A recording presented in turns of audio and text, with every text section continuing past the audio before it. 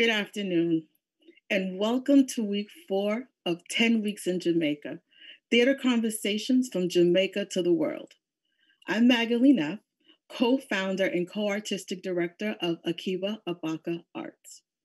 We are an international theater production company that creates plays, concerts, talks, and processes for making plays, concerts, and talks for the global stage. This series is presented in partnership with Raw Management Agency, an esteemed talent agency representing artists and groups across all genres in film, television, theater, voiceovers, branding, and endorsements. We are very grateful to work in collaboration with Ms. Nadine Rollins, Raw Management's managing director and co-curator for 10 Weeks in Jamaica. 10 Weeks in Jamaica, Theater Conversations from Jamaica to the World, is a talk series that shares the behind-the-scenes stories of Jamaica's theater community with the global theater community and members of the Jamaican and Caribbean diaspora. Each week, Jamaica's leading theater pioneers and practitioners narrate their histories and memories of the Jamaican stage and offer their visions for the future development of theater in this 21st century. This series is made possible by our sponsors and publisher, HowlRound.com, a free and open platform for theater makers worldwide that amplifies progressive, disruptive ideas about art form and facilitates connections between diverse theater practitioners. 10 Weeks in Jamaica is also sponsored by Martin E. Segal Theater Center at the City University of New York in Manhattan. The Segal Center is a home to theater artists, scholars, students, performing arts managers, and the local and international performance communities. Now, whether you're joining us for the first time or you've been watching weekly since we started the series on November 1st, we thank you very much for being in our audience today and hope that you will return weekly through the end of the series on January 3rd. Please, if you would be so kind as to continue to join us and be updated on everything by subscribing to the button, by hitting the subscribe button to become part of our growing family, and to click the notification button below, you know, that cute little bell, to get reminders on upcoming episodes and engagements from our channel. And while you're at it, go ahead and follow us on Facebook and Instagram and Twitter at Akiba Abaka Arts. Now, at this time, it is my pleasure to introduce my partner and co-founder and co-artistic director, Akiba Abaka, a distinguished director, dramatist, producer, actor, arts educator. I can go on and on. Akiba has been bringing theater to diverse communities throughout her 20-plus year career. Akiba will be your host and moderator for today's conversation. Hey, Akiba. Hey, girl. Hey, girl. Week 4. You want to learn some more in week 4? I have my notebook and my pen ready because this is a lesson. You know, when you have theater practitioners like we have today, I'm not going to spoil, I'm not going to say anything, although if they saw the slide, then they already know. But you need to take notes and you need to learn. And so today, here's my notebook. Look at you. And I'm moderating. You're not going to one up me. I have my stuff too. Okay. My notebook out. I'm ready. Okay. Awesome. Take it away, Akiba. Thank you so much, Magali. There is no business like show business, and show business is a huge part of brand Jamaica. Today's conversation features the people who are least often seen, but most responsible for everything that you see in the theater, the producers. From Brooklyn to Beijing, from Chile to Canada, and all cities and countries in between, the COVID-19 pandemic has affected the livelihood of theater producers and people that they employ and serve. All New York City Broadway shows are closed until May 2021, and theaters in London's West End are closed indefinitely. Market Watch is reporting that the creative industry sector in the UK is projected to lose over 74 billion pounds or 94 billion US dollars. London's Creative Industries Federation predicts that over 400,000 creative jobs will be lost as a result of the pandemic. Theater practitioners are waiting patiently in the wings for the next act in this COVID-19 drama, which will be brought on by more social distancing and vaccines. Today, we are joined by an esteemed panel of three of Jamaica's most successful theater producers for a discussion on the repertory and commercial theater in Jamaica since the Little Theater movement, pantomime, and the onset of Roots Theater. English-born Jamaican actor Glenn Titus Campbell, OD, Order of Distinction through Service, Officer Class, has been performing commercially for over 39 years. He became a household name among Jamaicans locally and overseas when he was featured in the sitcom Titus in Town, which aired on the Jamaican Broadcast Corporation. Mr. Campbell has performed in more than 70 stage productions. Most notable productions include Smile Orange by Trevor Rohn, Ross Noah and the Hawk, and Love Games by Patrick Brown. Mr. Campbell's television and film credits include Third World Cop, Going to Extremes on ABC, Small Island on the BBC One, and the recently released Jamaican feature film Sprinter, produced by Will Smith. He is a company director for Jambiz International Limited and national adjudicator for the Jamaica Cultural Development Commission, JCDC, speech and drama competitions. Welcome, Glenn. Howdy do. Howdy do. A pleasant howdy do to you, sir. Wagwan. There, man. Yeah, yes, sir.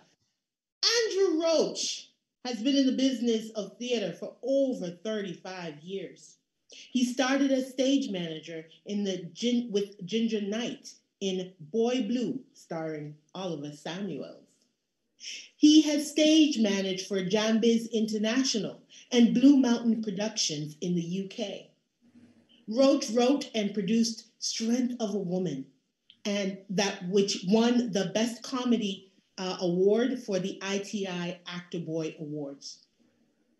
Andrew Roach is currently the artistic director of Whirlwind Group of Companies for the past 5 years. Welcome, Andrew. Welcome. I'm happy to be here. We are happy Campbell, to have how are you, sir? Big up yourself, Roach. Awesome. Lenford Salmon is one of the founding directors of Jambiz International, having started the organization in 1998. He holds a master's degree in business administration from the University of the West Indies and is primarily responsible for sales and marketing of Jambiz International. He started his career in entertainment as an actor back in the 1970s and has performed in numerous productions on stage and in film and television. No longer acting, Mr. Salmon spends most of his time actively involved in the business of theater. Welcome, Lenford.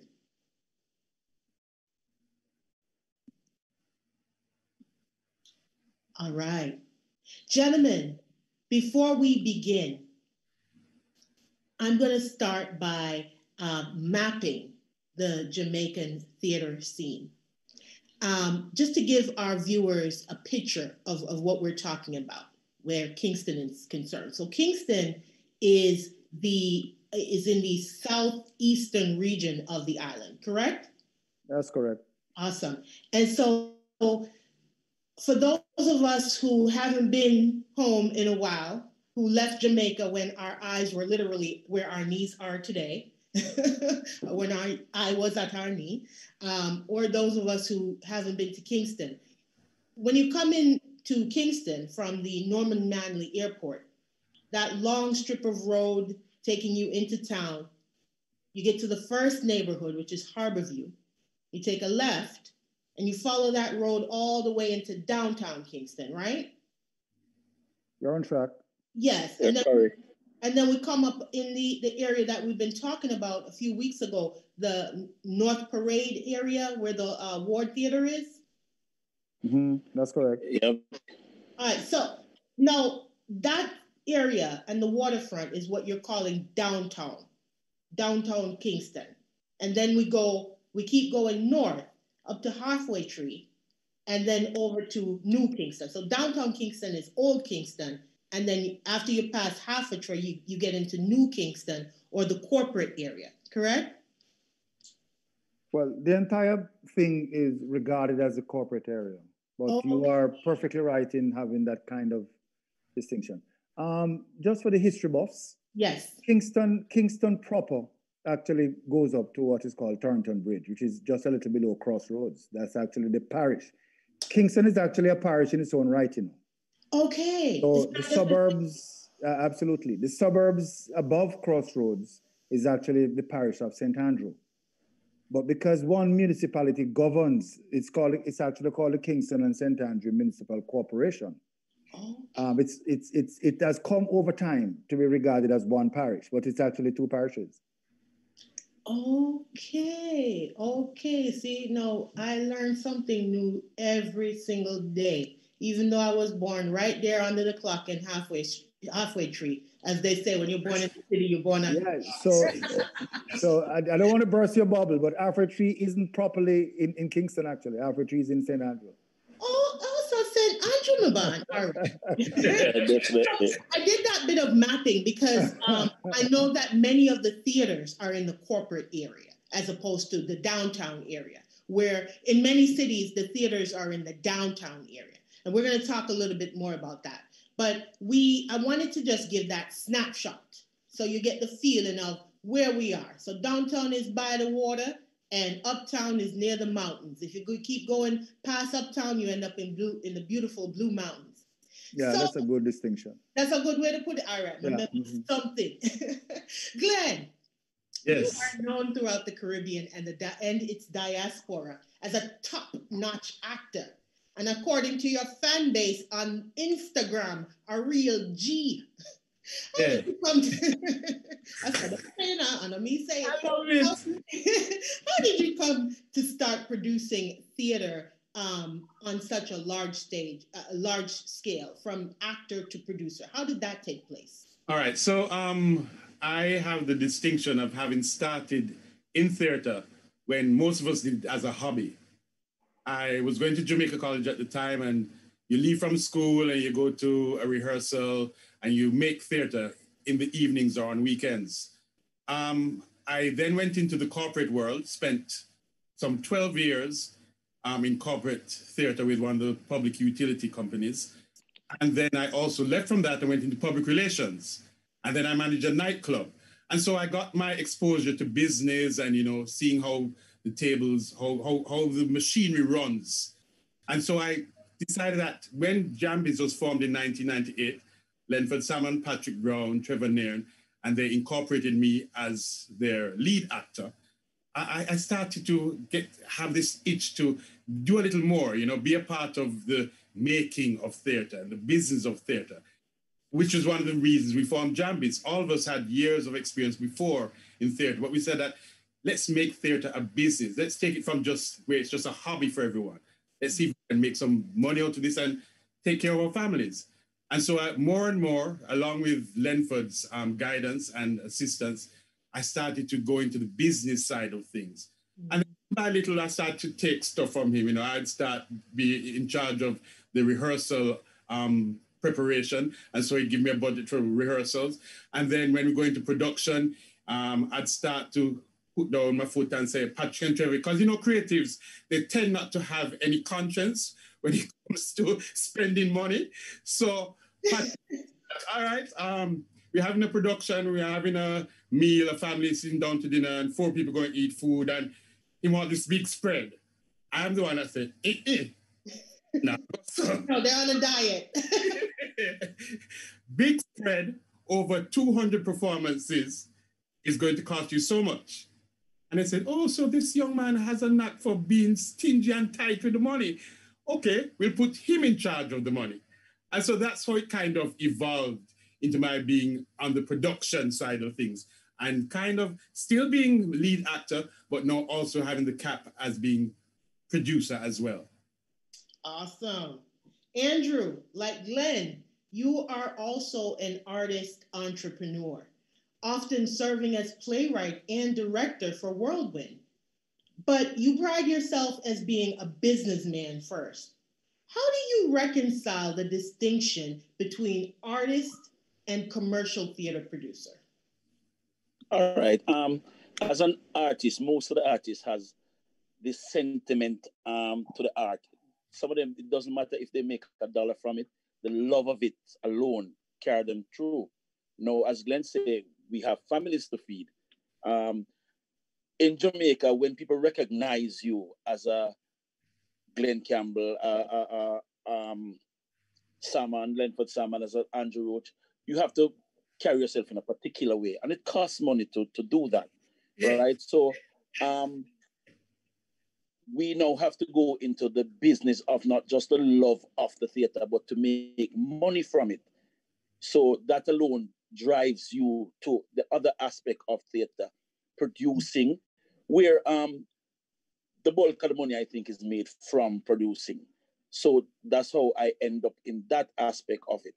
And moreover, when you tour with somebody like Oliver Samuels, who does not have the time to do the business aspect of things, you find yourself as stage manager doing the business for him also. So things like those brought me to another level of theater, which is the business aspect of theater. And here I am. Awesome. Lenford, a couple of weeks ago, we had Anya Gludon and Dr. Deborah Hickling Gordon on the show. And these are 2 daughters of the Little Theater Movement pantomime stage. Mm-hmm. Your history in theater also began with LTM pantomime. Tell us about your transition from acting to producing. Yeah, I actually learned quite a lot. I spent 12 years with the Little Theater. Well, 12 years on stage. Accumulatively, I was with the Little Theater for over 20 years because I kind of graduated into management at the Little Theater under the tutelage and guidance of Professor Wes Nettleford, Mrs. Gludon, Keith Emil, Wycliffe Bennett, those kinds of stalwarts of the movement. George Carter. So I was a student and had a keen interest in the business side of things at Little Theater whilst I was on stage. They did recognize that I had that interest because at the time I was actually studying business. And I kind of got the opportunity from being involved with the Little Theater movement to actually help to produce the national pantomime. What is little known is that Professor Wes Nettleford, who spent most of his time at the University of the West Indies, actually pulled me one side one day and said to me, son, you know they don't really have any great respect for artists, right? I said, yes, sir, I'm well aware. They don't really think too many of us have much sense, you know. I said, yes, you get that kind of condescending kind of approach from time to time. And he said, by the time I had met him, I had already completed some college studies at what was then known as the College of Art, Science and Technology, CAST, which is now the University of Technology. So I had a college diploma at the time, and he encouraged me. He said, "Look, get yourself to be a scholar because it's the only time when people take you seriously, even in the theater, even if you're going to study theater." Because I said, "Sir, my interest is not in studying too much.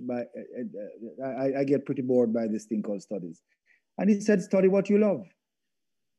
And Professor Nettleford was very instrumental in my time at the university.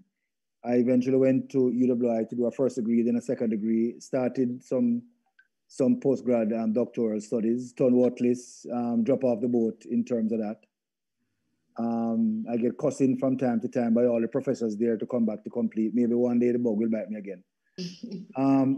So my early work in producing was actually started and was encouraged, and I got great help from people like George Carter and those others in terms of trying to understand the business of producing theater. So it actually goes a way back.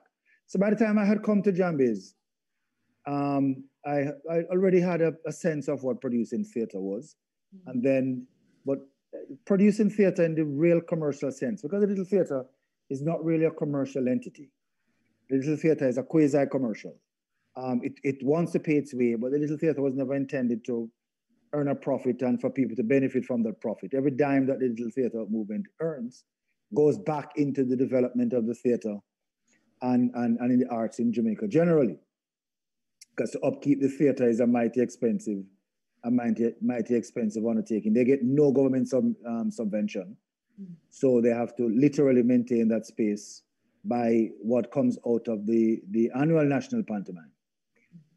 Regrettably, over time, the pantomime is not what it used to be anymore in terms of its attractiveness to an audience. So the struggles are even now more real than before in terms of maintaining that space called the Little Theater. But that's perhaps for an entire different program, because that's apart from its controversial nature, it's just so a voluminous nature to make that analysis will be for an entirely different evening altogether. Its own and we had a little bit of a conversation about that 2 weeks ago when we talked about the Little Theater movement. So yeah. So in a nutshell, when I came to Jambiz, Patrick had been an established businessman for some years. Trevor Nairn had been an established theater practitioner for many years. Again, it was to the almost coming back to another university again. I learned so much from these two gentlemen, from on the business side, from the artistic side. Glenn has a reputation for being known as Titus, but although Patrick is not as tight, but he has a very unique knack of sensing what works and what doesn't work, both artistically and business-wise. And I think Jambiz has benefited from his wise counsel in terms of how we have operated throughout the years. So nice. I have learned on many different fronts, tremendously from the Little Theater movement and from the principal persons in Jambiz. Awesome. So you mentioned Professor Rex Nettleford, and actually next week we will be going into his contribution to the Jamaican stage. I actually had an opportunity to meet Dr. Nettleford in 2000 on the steps of the Philip Sherlock Center. And everything you said, you sound just like him. That's exactly how he would roll up on students and tell us, you know, what we needed to do and how we needed to focus our studies so that we would end up in the right career path. And not just a right career path, but a career path that would impact change and help build our nations wherever we were coming from in the world. So it's really great to hear that little bit of story about Dr. Nettleford. Andrew, so we hear the foundation of what inspired, what called you to what I call the other side of the rehearsal hall, the producer's side. Tell me about your business model at Whirlwind. How is the organization set up? Because you are more of a commercial theater presenter. You all are. Tell us a little bit about your business model. All right. For Whirlwind, Michael Dawson, who is the CEO of Whirlwind, has entered into. He has several businesses. Whirlwind is a company with several entities. The theater aspect is just one. Now, we try to have theater be independent of, say, probably a Vibes Cartel clothing line or a Strictly Roots water. And we have strict principles that we have to adhere to in terms of how we operate the theater. as a business, sometimes unlike Jambiz, who runs theater for themselves right throughout the year, we would rent the theater also, the theater space, right? So the theater has to be making money to sustain itself, because a rental is not cheap in Jamaica, and you have staff to pay and all the rest of it. So everything we can do to make that dollar for the theater, we do. For example, we will rent the theater in the morning for church service, and then in the evening we have plays, right? Not every day we have theater in the theater space. We'll have parties, we'll have wedding reception, just about anything to keep the space paying for itself. And every entity, as I said, of Whirlwind has to pay its own way. So as the theater manager, I have to ensure that whatever I do, come the end of the month, the books has to be balanced and the theater pays for itself. We can do plays in there that probably 10 persons, 20 persons come to see these plays, but we have other things in terms of, we would sponsor it with like our Strictly Roots water, right? So if we televise it, the Strictly Roots water get branding, which in and of itself is commercial. So we are flexible. We can do a lot of things with the space that we have. So you're doing the multi-use or multi-purpose space model, where you have a theater, but inside of that complex, there are other businesses that are operated within that complex. And the visibility of each business brings audiences to the theater, and the theater audience brings visibility and sales to your other businesses. So it's strictly commercial. The till rings all the way around for you at Whirlwind. That's the way we approach it. Okay, great. So Glenn and Lenford, tell us about your particular model and your business structure at Jambiz. Glenn, you want to go? I've probably. You go. I'll back you up. Go ahead. As Glenn intimated earlier, we've all been doing theater for a very, very long time. Like I said, I spent several years in the pantomime. Trevor has been around from theater was created in 1901. So he's been around for a very, very, very long time. Trevor actually has been a long-standing tutor lecturer at the Edinburgh School of the Visual and Performing Arts. That's Trevor Nairn, right? Playwright Trevor Nairn. Mm-hmm. Trevor Nairn. Patrick does some lecturing there. I do some from time to time.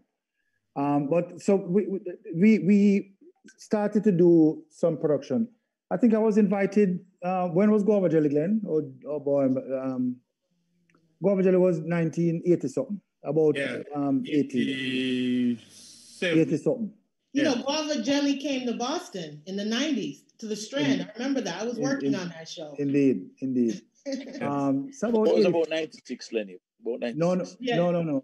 That's the remount. That's the remount of Guava Jelly. Actually, I had the privilege of working on both of them. Right. That's the there have been 3 remounts actually. Oh wow. But the original Guava Jelly was in about 1987 at the Band Theatre. Yes. With Glenn alternating with Blacker Ellis and Rosie Murray and so on. Clive Anderson. I alternated with Clive with Uzo at the time. That was my first production with Trevor and Patrick. They had a company at the time called Mass Pro that actually produced Guava Jelly. But by and large, as Glenn said, it was a hobby. Patrick wasn't serious. Patrick is a trained civil engineer. Writing was his passion. Writing discovered him, as he would want to call it, when he was pressured into writing end-of-year production when he was enrolled at the St. Augustine campus of the University of the West Indies in his final year study as an engineer. And people loved it so much that eventually became a production which is called Friends. Eventually graduated into a production called Friends. Mm. And so writing found him, and he has not stopped writing since. He has actually literally almost given up being a civil engineer and have taken on writing full time because he just loves it and doesn't want to go back to go to anything else. And we sat down and we said, hey, folks, We're doing this as a hobby, but have we ever recognized that entertainment is one of the biggest businesses in the world? And if we really get very serious about this thing, Patrick said, this is what I really love. We all said, boy, this is what we really love. We'd love to be able to do it and not having to go to a 9-to-5 job. And we all said, well, let us give it a go. At the time, theater in Jamaica was dominated by small spaces, the big little theater and so on. The pantomime was king at the time in the big theater. It was very hard to get into those theaters to do anything.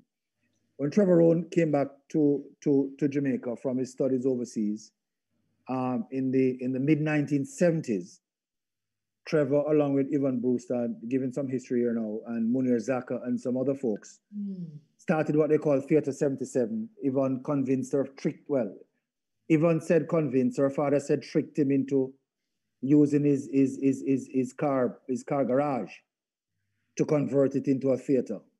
And these are all pillar playwrights of the Jamaican stage. Oh, absolutely. Ivan, Munir, Trevor Rohn, these absolutely. are serious. This would be almost like the trifecta of the Ed Bullins, Lorraine Hansberry, James Baldwin trifecta we're talking about for the Jamaican stage. Okay, all right, here we go. Yeah, Group of 77 pioneered the use of small spaces to do theater. Hitherto, it would have been the Ward Theater and then the Little Theater.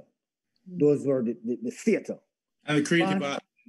And creative arts. Well, even before creative arts, there was a whole dramatic theater, yes, at UWI, yeah. Right. But Theatre 77 at the Barn kind of pioneered the use of small spaces. Trevor wanted somewhere where he could do his productions in what he called an economical way. Small cast, smaller audiences, but still work. The Barn Theatre had a capacity of 150 people, and it would run typically, a good play in Jamaica would typically run for about 3 months. If you did a 3-month run, 5 days per week, you would have done very well. Then came along a gentleman called Hugh King at the same barn. And Hugh King was on air, very popular as the Captain King on RGR, and he had a large following. And Hugh King is the first person that had productions, not 5, but every single night at the barn, twice on Saturdays, twice on Sundays. Wait. Let's do the math here. Every single night. 7 days a week. Yes. Matinee and evening on Saturday and wait a minute. Absolutely. I kill him there, try kill him no. No, but we all loved it. It was unknown, unheard of. It is. To be able to see a full audience before you every night, watching theater, enjoying themselves, and but even then it would run for 3 months. We thought, okay, when we sum it all up, that came to about 9,000 people. And we said there must be more than 9,000 people in the corporate area across Jamaica who would want to see a good quality production. And having your own space would have been key to success. And so those are the 2 critical factors that we thought would be the pillar of our success. Luckily, we found a space at Center Stage, which could accommodate 250 people. We didn't believe that it was just about putting a production on. We said we didn't believe we needed to do more than 2 solid productions each year. A kind of theater season had kind of developed out of the pantomime tradition of a box in the opening. Day after Christmas. Yeah, we plugged into that tradition. We didn't believe that we necessarily need to recreate the wheel. And we would run that down until about the end of June. We'd rehearse again in July, and we'd be on the boardwalks again towards the end of July for a summer production, which would complete the cycle to take us back into a Christmas production. And we started that in 1998. And I've been doing that successfully since for the 20 odd years since then. We have a very simple philosophy. We're selling a product. The product has got to be attractive. The product has got to be what people want. The product has to satisfy our own principles and our own standards. It's no different from Tasty selling patties. It's no different from Grace Kennedy selling a good tomato ketchup. We just believe that is just a different product with a different name and different ingredients. But to go to market, you have to have a product which is attractive. a product that people would want to consume. People want to part with their hard-earned dollars to get utility out of this product. They want to come to see the product in a comfortable space. They want to see a product which will entertain them. They want to see a product where they could enjoy with family. And so we went about crafting that product and to give it to them. And we think we've not done too bad a job at it at all. So that has, in a nutshell, has been our philosophy. You remind me a lot of Barry Gordy, all three of you. You remind me of Barry Gordy in the early days of Motown.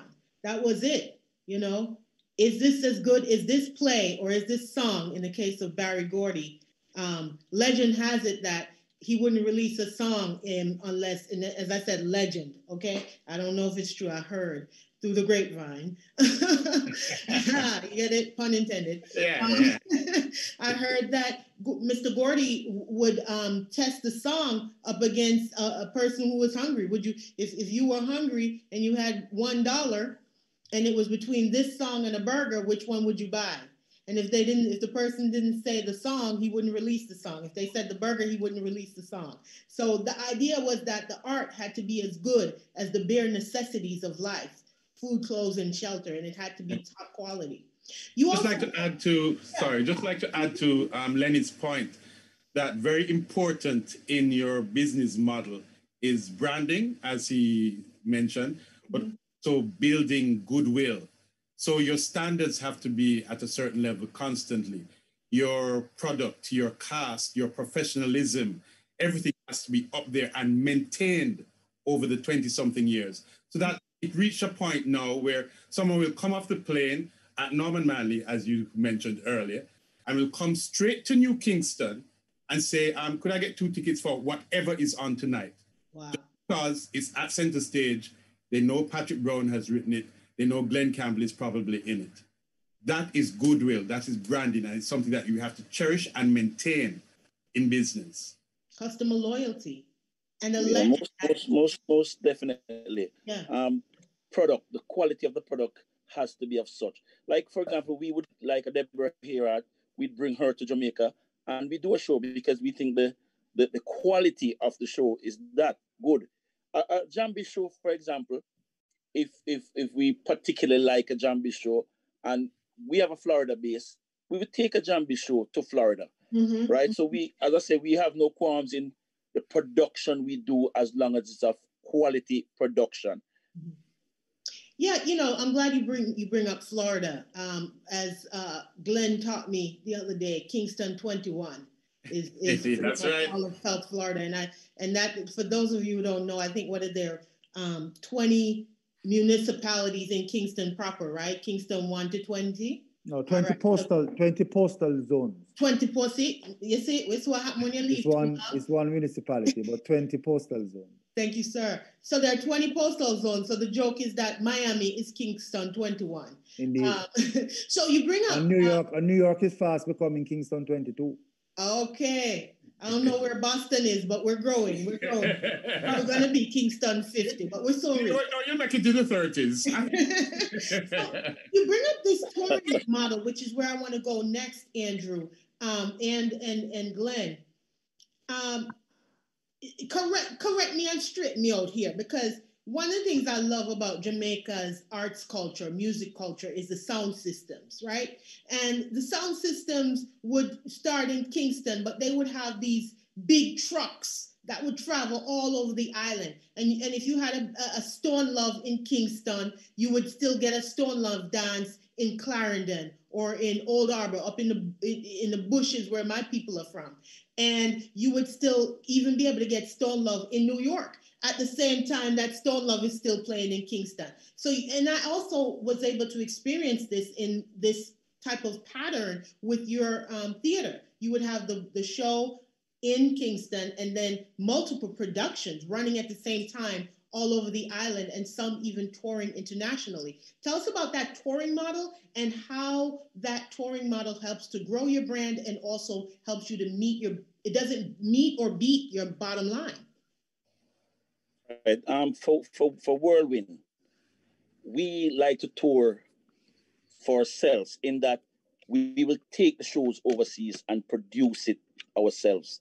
In that way, you have a greater control of a lot of things. As I say, Whirlwind as a theater group, we are far beyond that. We have other products. So, for example, we take a play, take Yana for me or whatever, to Florida or to New York.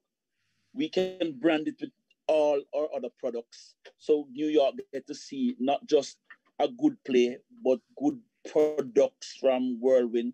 We have so many other stuffs that we can brand a play with. So we like to take our shows on the road ourselves. I mean, we do New York, we do Florida, we do England, we do countless of places as a Whirlwind product, a Whirlwind show. Not to say we won't sell shows to people because there are areas that you're not familiar with and things like that. So if a producer there wants to do a show, we will sell them a show. But we particularly like to do the shows ourselves. So it's not a presenting model. You literally build a show in the towns that you go to, as opposed to yes, and somebody can pick up. We try to do these shows as events, not just a play, but an event where people will come and people will enjoy themselves. They can buy a good Jamaican gizzada, a good Jamaican book, a good Jamaican whatever, because we take products with us also that we can market.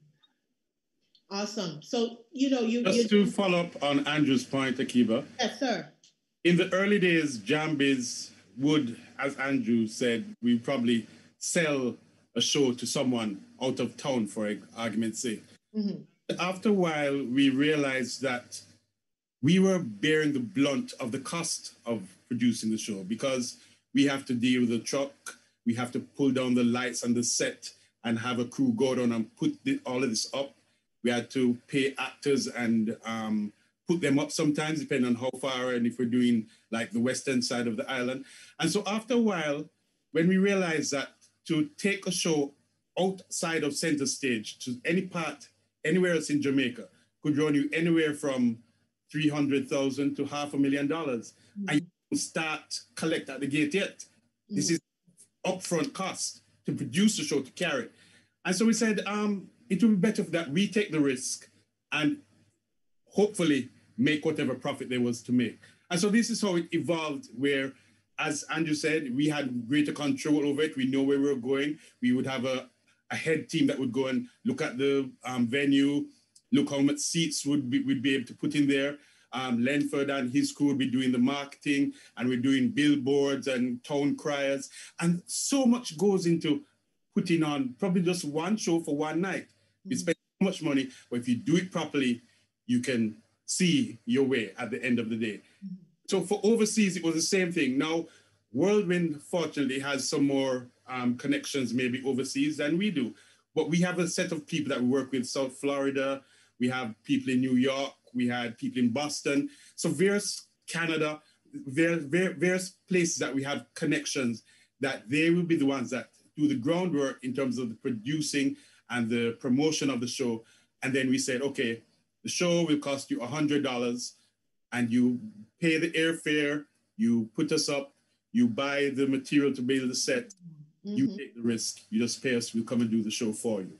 So Jambiz utilizes a producing model where you build a show in Jamaica and a presenting model where companies can book you like they would book an artist, like they can book Bean Man on tour or book Sizzler on tour. And it's a little bit less expensive for them to bring you, to book you on that presenting model than them trying to build that show in their own town.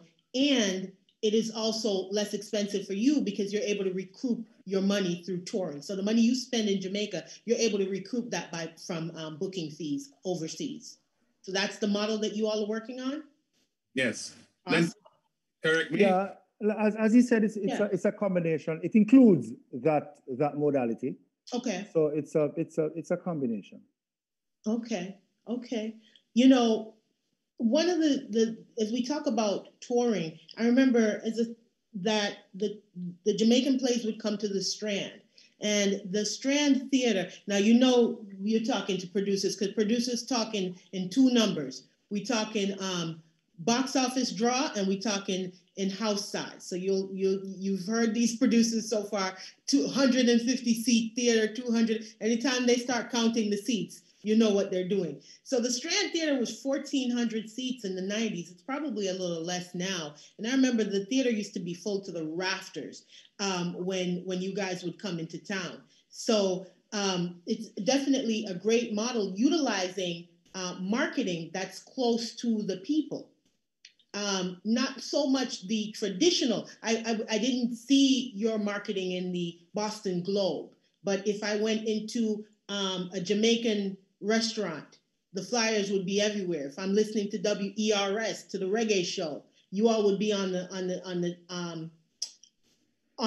radio station. So you all were able to effectively reach the massive subculture of the Caribbean diaspora in the US. And it's a subculture that the premier theater companies, the Huntingtons, the Arts Emersons, are not able to reach. Tell us a little bit about your ability to reach that subculture. What is the aesthetic? What are the cultural specificities that you all are speaking to? Without giving up your trade secrets, Lenford, I'm not going to pull all your trade secrets from you. But how do you reach that subculture? Because in Jamaica, in Boston, the Caribbean community is about 44% of the immigrant population here. How do we get them into the theaters?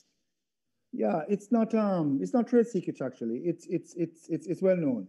In fact, we're not just theater, but where Caribbean culture work in that main market is where you have good ethnic media existing in the different locations. It used to be the easiest place to market a Caribbean product now is South Florida. Why? Because you have diaspora ethnic platforms in that area. You'll have a Radio Waves, which is very popular in the South Florida area. When we lost WLIB in New York, if you live in New York, you would have known Gil Bailey and WLIB and Jeff Barnes and so on. Caribbean media was very popular, and the plays and Caribbean artists would do so much better. Reggae artists, soca artists, and so on would have done so much better because they had the WLIB platform to swim on. We lost WLIB, and since then, we have not been able to get into any mainstream ethnic Caribbean media to replace it. And that has been significant. Replacing it, though, has been a lot of what is known as pirate stations. These underground stations with vast listenership. But those primarily work for the reggae shows rather than for theater.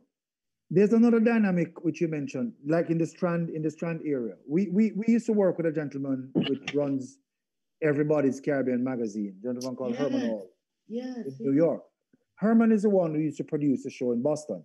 Now, Herman himself had to work with a local producer in the Boston area because he would not have had the footprints himself in Boston to pull it off. And so he would have worked with local people in the area who know the mom and pop shops, who know where to go to leave the flyers, who know where most people go.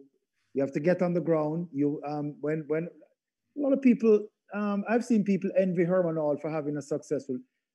Brooklyn College holds 2,300 people, right? And Herman Hall will fill that space and fill Lehman College in the Bronx with 2,300 people. And I've stood out there and hear people envy Herman Hall in filling those spaces. But they don't know the kind of work that Herman had to put in. I mean, Andrew can tell you, Andrew would spend a week or two with Herman in that New York area. You have got to be at Jamaica Center in that cold, handing out flyers day in, day out to catch the Jamaican audience because we no longer have a WLIB to get that word out.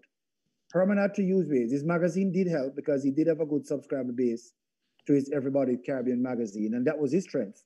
But even then, Herman had to stand with those guys, Andrew would assist from time to time, and stand up at that subway entrance, handing flyers out. You had to beat the pavement to get those 2,300 people into Brooklyn College, into Lehman College, into Queens College. Wow. So there are many layers. There's no one size fit all for the different areas. Different strategies would have to be used to fill different spaces. Like I said, Whirlwind's greatest base is actually in Florida, because Mikey is from Florida. So Michael knows that area like the back of his hands. Mm-hmm. It's more difficult for him to produce, say, in New York or Orlando, he would never even dream of tackling a Boston all by himself at all. Well, so it's sounding that one part of the model is this. Lenny, don't say that, because we have done. This is the thing is, like you say with Herman Hall. I, for one, has learned from Herman Hall, and Michael Dawson is one of those persons who is like Herman Hall, who would go and foot it and give out the flyers himself day after day after day. Grant you, I'll give you that some places you need people on the ground, right? But believe me, we have a crew that does their research, make the links, and it works. So you have an informal partnership model when it comes to touring in some of these foreign countries. Oh, no, it's quite formal, you know. It's not. Oh, it's quite okay. All right, quite formal. Tell us we don't work at all unless we have a signed contract in place. Because we're doing a business. We operate as a strict business. And when I say informal, I'm thinking about some of there are large theaters in many of these towns, right? That can present plays, that pick plays from the touring circuits, because shows touring all over the world. And so as far as actual other theater producers in these towns, you all are not working through those particular theater producers. You are working through the merchants and the people who are closest to that community. Well, it's not because we wouldn't want to, you know. Right. So that's where I'm going to go. Their business model would not fit our business model, because they're primarily marketing those shows to a mainstream market where our language would not necessarily communicate with that market. So if we were to go to a mainstream producer in Boston, they would not be interested in doing our play, because their market is different. So what do we do? So let me tell you, one of the shifts that's happening in theater all over the world, especially in the US and also in Boston, is that the mainstream is shifting. As a matter of fact, two weeks ago, when we were talking with Anya Gludon and Miss Faye Ellington and Dr. Hickling Gordon, we talked about the fact that the people who were in the margins and all the stories that were in the margins are now the stories that are on the main stage, the main page. The narrative is now in the margin. So one of the things that's but there's still a distinction, Akiba. There's still a distinction even in that, you know. Mm-hmm. Because coming from the margin can come from different margins. There's no one margin. Of course. So you may come from the margin in Boston to come to mainstream Boston, but to come from the margin or even mainstream Jamaica and go to mainstream Boston is a completely different analysis. What would need to happen what would that transition look like? And I'm more talking about let me be very direct. Can a whirlwind, what would need to happen to make a whirlwind production, say, It Stops Here, or a Love Games from Jambiz? What would need to happen for that to be on the stage of, say, the Paramount, or in Boston, or Roundabout Theater in New York? Because things are really very simple. It's really very simple. Patrick don't write about universal themes. Okay. We craft a production based on audience, in what will work with a particular audience. If Patrick Brown knows that this play is going to be presented to non-Jamaicans in Boston, the same themes, it will be presented in a completely different way. Take, for instance, Patrick has 3 versions. One of Patrick's first play was a play called December. Patrick has 2 distinct versions of December. There's a December which is set in Jamaica with the Jamaican dialect. And then there's a December which was written, actually, we were in discussions with Ozzy Davis and Ruby D to actually produce this, because it's a two-hander with two old people, to set December in New York with Ozzy D and Ozzy D and Ruby Davis in New York. Patrick had to go back through that play and restructure that play, language-wise, in terms of what were the cultural references. December speaks about the game of cricket.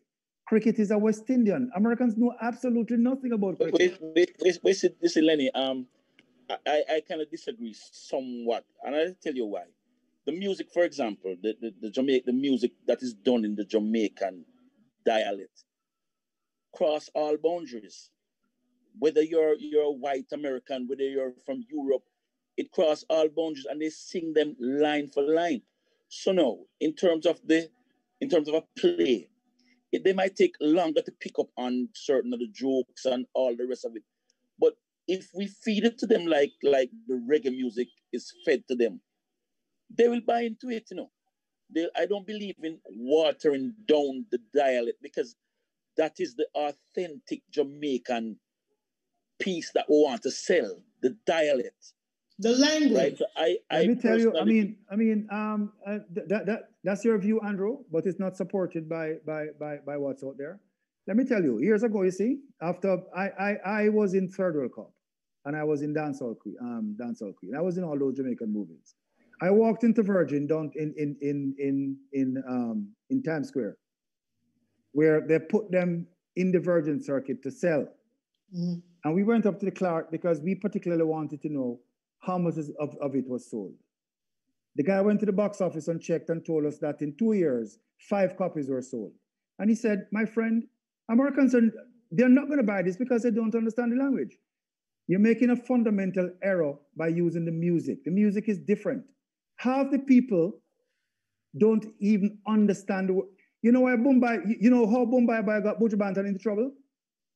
When a Jamaican, hold on, when a Jamaican homosexual group alerted the American as to what Bombay meant, and immediately Buju Banton became enemy number one. And all the homosexuals in all across the world were singing Boom Bye Bye. Until they didn't know what they were saying until they found out because of the language. So bringing it back watch a play. A play or a movie depends on you understanding story. You can understand the music without understanding one solitary word. But I'm saying, Andrew, that's your view, which I respect, which is fine. And it's an interesting view. Andrew, I'm going to lean in. Oliver Samuel's DVD has crossed over into. You know, you're muted there. Absolutely incorrect. Because that's not correct. That's not correct. What I'm going to do, I'm going to, Andrew, hold on 1 minute. No, that's not correct. Benford, hold on 1 moment.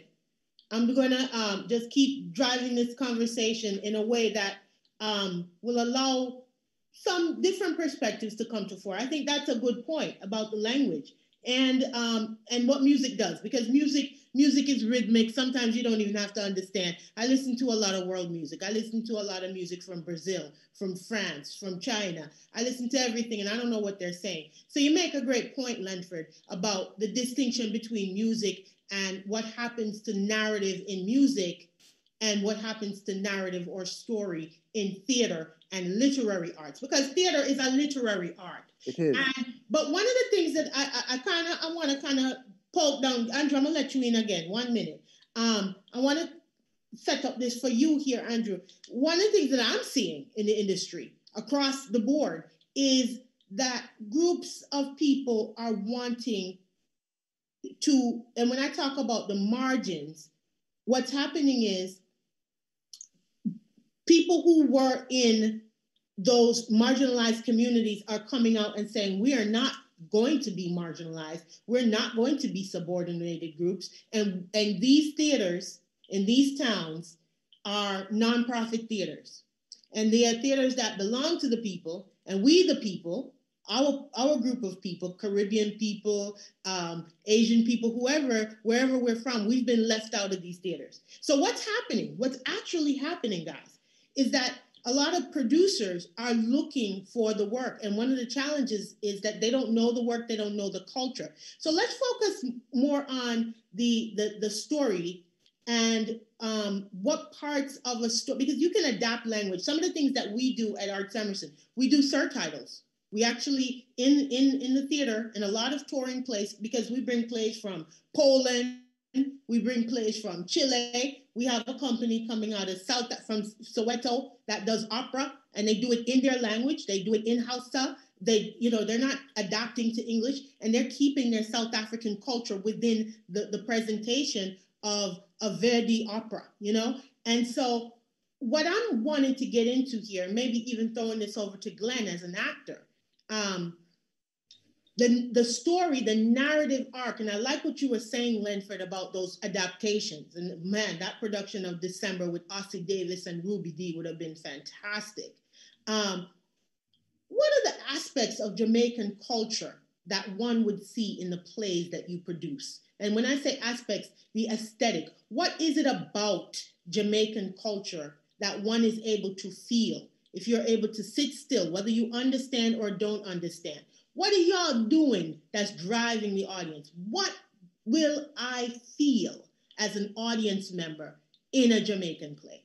Just want to focus it there for a second. All right, so we're speaking about, as Lenford mentioned, a lot of our plays, Patrick Brown written scripts, deal with universal subject matters, whether it be Ladies of the Night, or whether it be Ras Noah and the Ark, which looks at the Bible story of Noah and building up an ark, whatever it is.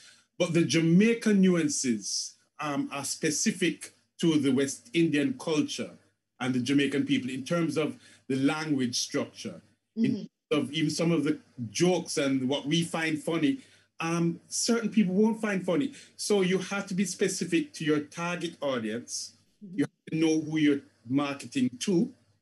And then they will, how the market builds and spreads is they bring someone, okay, there's a Jamaican who lives in Chicago and they marry a Black American and they bring them along to the show and they will be there and they're sitting in that space with whether it's 2,000 people laughing heartily at something. And they'll pick up something and they'll lean over to their Jamaican and say, I know something very funny is happening right here. I'm not sure what it is, but it looks and feels good. There's a feel to it. There's a rhythmic, a kind of pattern to how we speak and how we move. A lot of our comedy is very physical. So whether you're not understanding everything that we say directly, how we move, the facial expressions, the tonal quality of the voice, is what we do that makes it so much fun, so interesting, that holds the audience and draws them in. Yeah, man. We take it everywhere. And so even if they're not understanding every single nuance, every single line, they're getting the gist of the story. So you're talking about the use of spectacle and gesture, production quality, sound, lights, costuming. To your point, Glenn, I had the opportunity to see a production of Endgame, which is Irish, Endgame in Italian, and I don't speak any Italian. And it was a Robert Wilson play, and Robert Wilson is known for these grand productions, great use of color and space and lighting, and for some reason, halfway in, to be honest, not really knowing Endgame. I didn't know the play either. I didn't finish reading it. I was one of those scholars that spent more time in the theater than in the classroom myself. But knew of the play, knew the storyline, but didn't know every part. And after a while, I was able to achieve it. This conversation on language is something that's happening across the board with a lot of different cultures. So you see, you all are agreeing with me. Yes, sir. You don't know, because people will enjoy the piece. They will follow it as best they can. As Glenn rightly say, there's something rhythmic about us Jamaican in terms of how we speak and with the action, with the whole composition of the piece. People don't really have to understand every single word, but they will follow it. So I am saying, if people are prepared to sit and even try to follow it, why do we want to water down the language to change the authentic Jamaican brand, which I think that is what we should be selling, apart from the story of the play? Because you will watch a karate movie for argument's sake. you don't know anything about Chinese or Japanese, but you enjoy the movie because you're following it. There's where I'm coming from. No, it's a good point, and it's a worthwhile argument because it's one of the ways that people are looking and trying to figure out, as we talk about diversifying the theater, people are looking for new stories. There's also an opportunity for learning new cultures and learning new things and leaning in. I want to transition into where we are today in the theater and the opportunities that, even though the theaters are closed and they're closed all over the world, what are the opportunities now as we stand, as I said earlier in the introduction, as we stand waiting in the wings for theater spaces to open up again, waiting in the wings to see, will these vaccines work? Waiting in the wings to see what will social distancing look like in the next 6 months. The question here is, what will need to happen in order for theater to re-emerge in Jamaica and in the Caribbean diaspora? What could that growth look like? And what are the steps that would need to happen? And what could the growth look like post, or I don't want to say post, I would say in this pandemic era. I think we're in an era of things right now. Question for Glenn, and don't be too hard on the audience. We know, so we love run up and down and break the law and go apart to what we not forgot. But, a dance hall and we can't live without it. So talk to us. Tell me what needs to happen for us. No, I think theater will remain alive because live theater is live theater, and there's no substitution for it. Yes, we're moving and diversifying and getting into online platforms and recording shows and putting them up for pay-per-view or pay on demand. But the fact is that live theater is live theater. So it will survive, it has to survive. Mm-hmm. There's a certain magic about the interaction between an audience and actors on stage in a live performance that you'll never be able to capture on film. And so we just have to keep working, first of all, to keep our minds and our spirits active. Mm-hmm. We can't lose heart. We can't stay home and get despondent and decide that we're going to give up. Mm-hmm. So all of us have been out of work. I've been off stage pretty much since March 12 of this year. And the fact is, I'm dreaming of the day when I can go back to my 8 shows a week schedule. But until then, I have to find other things to do. So keep my mind active, watch productions, read scripts. And in the meantime, keep in touch with our audiences. Because with anything else, you can get forgotten very quickly. So you need to keep in touch with your audiences. God bless social media. It wasn't around when I started, but it's here now. So there's things we can do and we have to do to keep in touch with audiences. Let them know we're still here. Remind them of work that we've done before. Probably put out snippets of stuff. Keep in touch. Keep the dialogue going. Keep the communication open. It's interesting that you would say that. We just have a comment from Yard Empire. He just popped up in the comments saying, Jambiz International is Jamaica's #1 successful theater.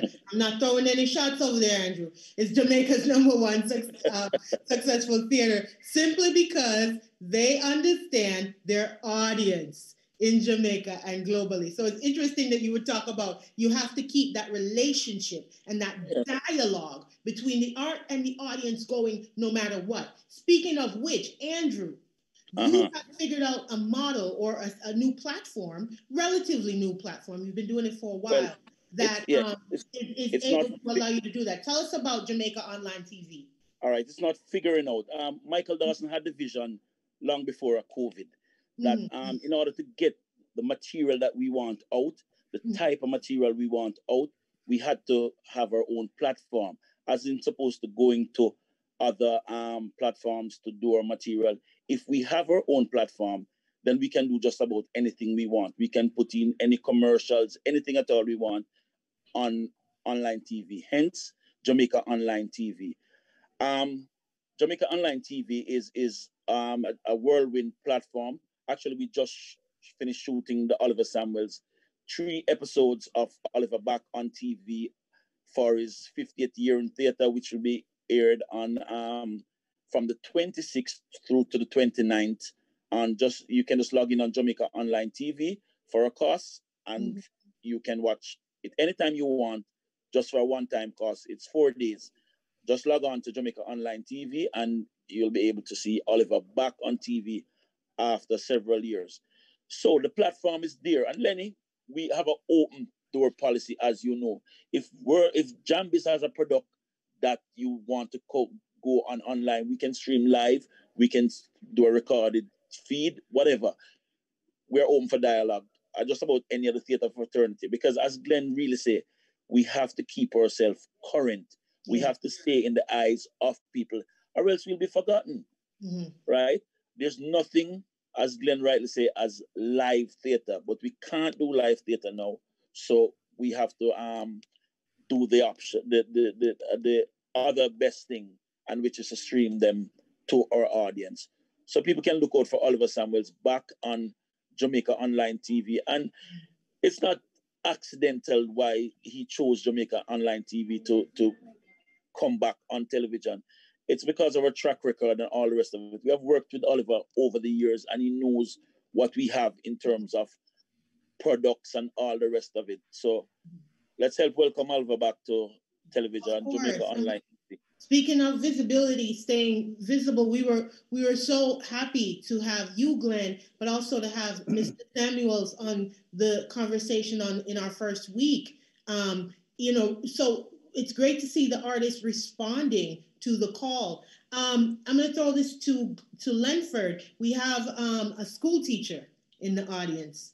And she's really making a rallying cry. She says here, Miss Nadette Grant Malcolm, she says that as a theater arts teacher, we are in a tight spot right now. The children will not be able to see a live production this time around. Jambiz Productions, we need you.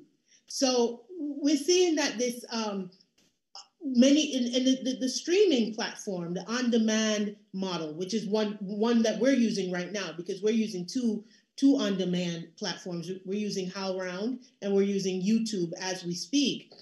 Have you thought about an on-demand model? And I also would love for you to speak to what are some of the structural elements that needs to be in place for theater to not just return, emerge, but to thrive and grow, because there's always room for growth.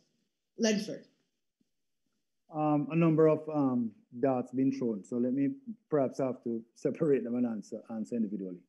In terms of an online presence, we are actively looking to get into that space as well. We're not quite sure when we'll be able to get back in an enclosed space to do theater. And this is obviously not unique to theater, to all entertainment, to all businesses worldwide. If Pfizer and the other companies do get a vaccine, they're quickly enough, perhaps towards the middle of the year, we probably will get back into that space. So we are actively looking. We are exploring a few options at this time. We only recently just recorded one of our productions. We do have some productions that had already been recorded, and we're looking to see if we can get back into that space. Certainly by Christmas, an announcement will come soon. Mr. Salmon, let us talk. Oh, absolutely. We're not ruling out any option at all. Ever the businessman, Andrew. Ever the businessman. Watch you. Absolutely. Go ahead, Lenford. Once the platform is there, we are interested to explore it. We have been not as eager to get off the back as many others have been, because there are certain standards that we've set ourselves and that we wanted to ensure was in place. We don't necessarily believe in taking one camera into a space and record a production and put it online. That works for some people. It doesn't quite satisfy some of the standards we have set for ourselves.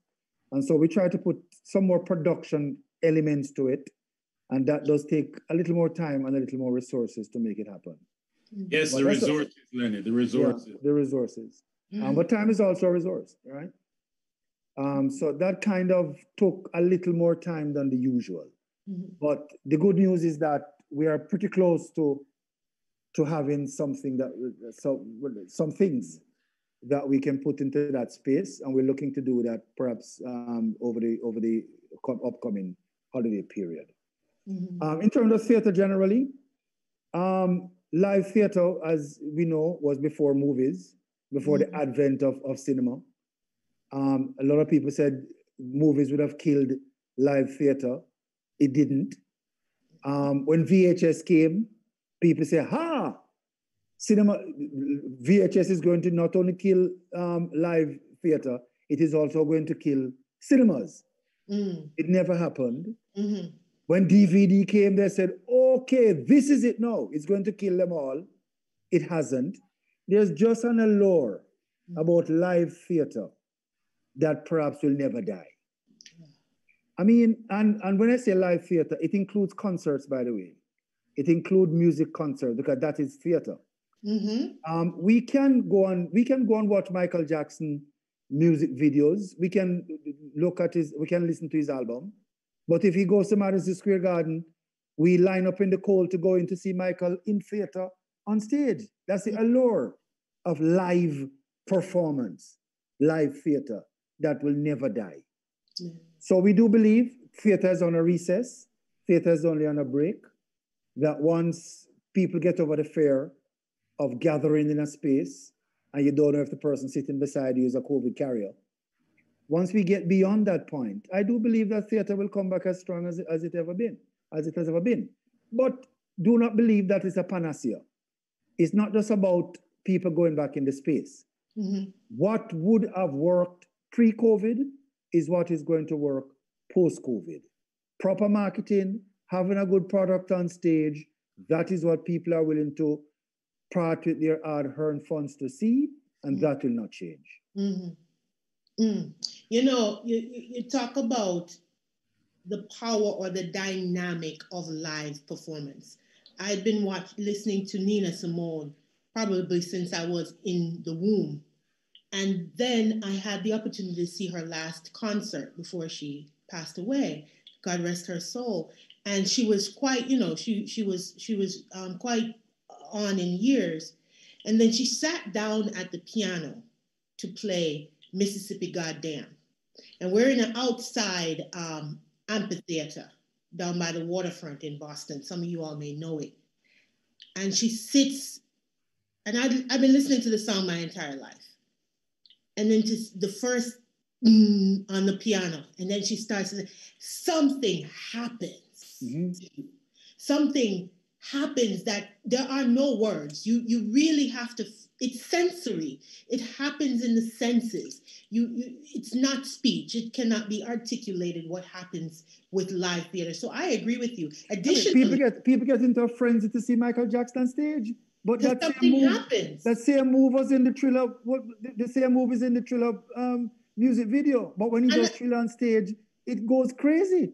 And I know how the moonwalk probably better than Michael Jackson, but I still go to see him. And also I agree with you 100%, gentlemen. And the plague, the theaters have been closed before. The theaters were closed during the plague. The Black Plague in its era. So the theaters will come back. I have one final question for you before we close out our session. This has been amazing. And I'm coming to you guys. It's not 4:30. We're almost out of here. No, I didn't know the time had flown so fast. I thought you had only gone half an hour. Because the conversation so sweet. This is what happened. And me, I put on my rice and peas, and I love my food, so I want to eat my dinner. No. So, you gentlemen, you came up in the theater as young people. And my advice to you, since we know Jamaicans have a saying that says, what don't dash, what don't spoil, or something. I may be getting it wrong. Get it? You're speaking to Glenn and Andrew, are you? For me, little English boy, that me. Glenn, we are seeing age, you know. We are seeing age. Okay. Well, you know, the thing is, what do we say to the young people? The young, we're in about 2 or 3 weeks, we're going to be, our topic is called Leaders of a New Stage. The young, the next generation of administrators, of producers, of directors in the Jamaican space. My question to you, gentlemen, as we close out, and thinking about the teachers in our audience, things regenerate, things recreate themselves over time. What would you say to that young, aspiring producer, whether it's a record producer, a theater producer, a young merchant producer like yourself, Andrew? What would you say to somebody somewhere in their teens, 20s, 30s, the young 60-year-olds, the young 70-year-olds that are dreaming of entering and making and bringing art to the people? Any advice for them as we move on in the notion of creating and recreating yourself? Okay, well, we've been saying it over and over all afternoon. First of all, you must know your audience. 2 ways about it. Know your audience, be professional, and make sure your product is up to standard, that you can stand by it through thick and thin. Because a lot of times, Lenford and Patrick, they say it to us actors all the time, that yes, Glenn Campbell might be in the show, or Oliver Samuels might be in the show, and yes, that might add a little something to it in terms of attractability to an audience.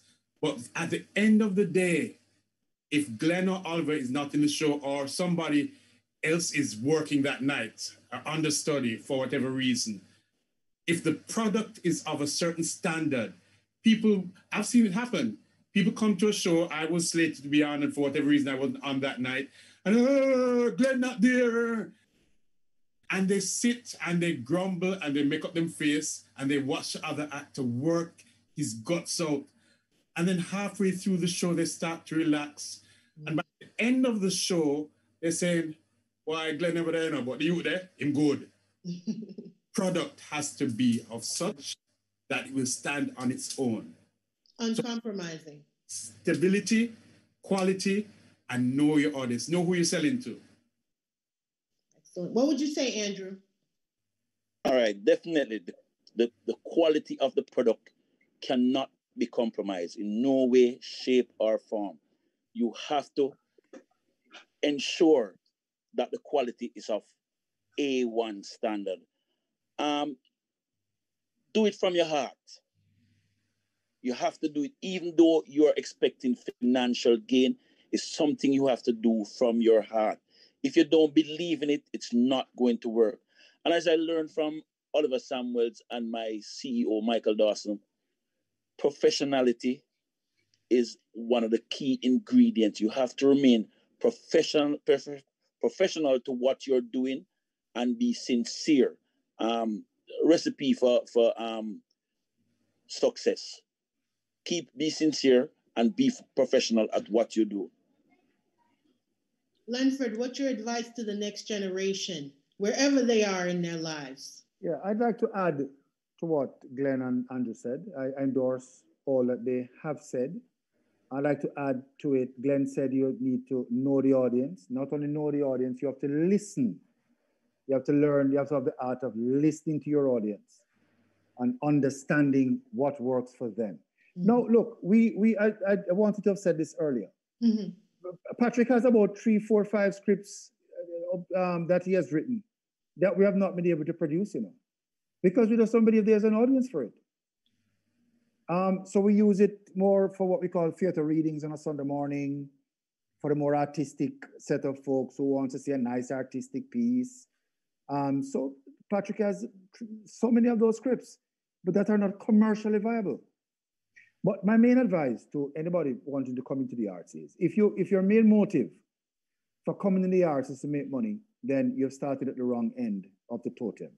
Once you do it right and put a business approach to it, the returns will come. But you have to pay attention to the other important details first. If your main motive is the money-making motive, then everything else is going to fail behind it. Mm-hmm. Once you get all the other elements right, it will reward you in the long run. I want to hold that for a moment. Hold that thought. Some of those elements are preparation. Be well studied, as you heard Lenford share in the earlier part of the conversation about being well studied in your craft. Being able to respond to whatever the market needs at any given time, the way you heard Andrew talks about in his business model. He'll sell you a play or a bottle of water. If you show up, he's got something to sell you. Do it for the love, be prepared. Always be professional, but also be willing to be open to something new, as you heard Glenn share earlier in his advice. This has been an amazing conversation. I gotta be honest with you. I didn't know if I was going to be able to hold my own with you three gentlemen. I was looking at the poster. I said, look at little old me with these three oddback man. What am I going to do? What am I going to say? Am I going to be able to hang in there? You guys have taken me to school, and I greatly, greatly appreciate it. And I have been taking notes, trust me. Next week, next Sunday, November 29th at 4 p.m., Eastern Standard Time, we move into week 5 of 10 weeks in Jamaica. And we're going into the dancehall reggae, and the Nettleford effect. And when we talk about the Nettleford effect, we're not talking about a specific technique in dance, though Dr. Nettleford was the founder of the National Dance Theater of Jamaica.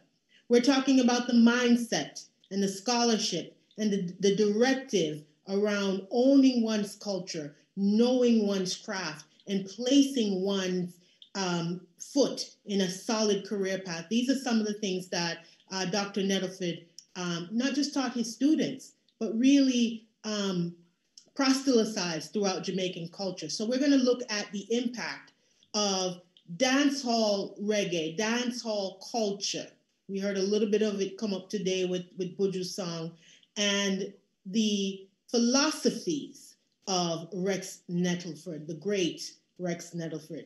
We will be speaking with the dancehall professor, the dancing professor himself, Mr. Orville Hall. We will be speaking with the artistic director of the National Dance Theater of Jamaica, Marlon Sims. And we will be speaking with the ever, ever, ever present and profound Neela Ebanks next week at 4 p.m. here on our YouTube channel and on HowlRound.com. You heard me say this before, or maybe you're hearing me say it for the first time. Jamaican people, when we leave you, we say walk good. We don't say bye-bye, we say walk good, because we want all of your ways and your pathways to be good. And we theater people, especially us actors, we say, see you on the boards, which means see you at the next job. So I'm going to close out by saying, walk good on the board.